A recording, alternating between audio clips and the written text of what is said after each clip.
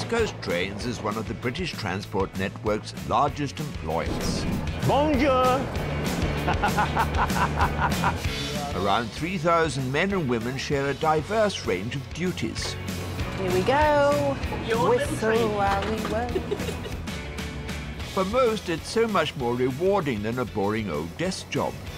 Look at this office window. Fantastic. Not for them, a regular 9 to 5. Even if that means dealing with boisterous passengers. We come from Scotland and we are great. Or disgruntled customers. But how long is that going to take? We've already been here for half an hour, mate.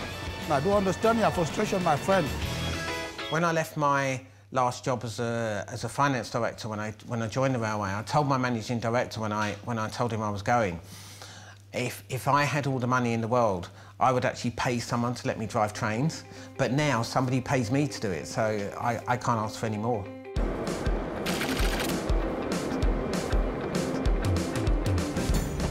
East Coast Trains employs a total of 330 drivers, manoeuvring diesel and electric trains along the backbone of Britain.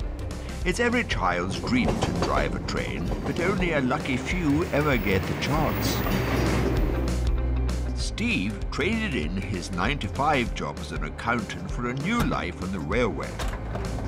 First thing I do when I get on the loco is I just check the repair book to make sure there's nothing in the repair book before I put the key in. And then I set the train up ready to do a brake test and just check the lights to make sure all the lights are OK. So I just do the brake test. So the brake pipe's going down, which shows that we've got a brake all the way through from the loco to the back of the train.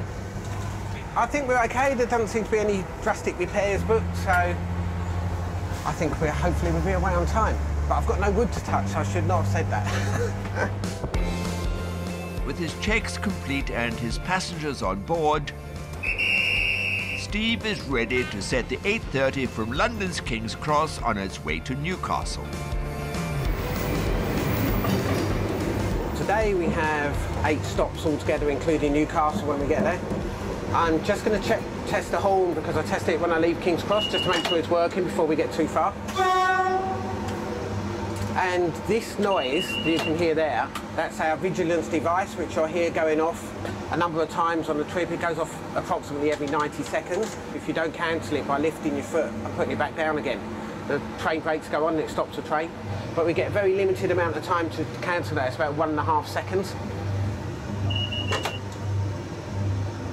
So you hope you don't get too many noises going off at the same time.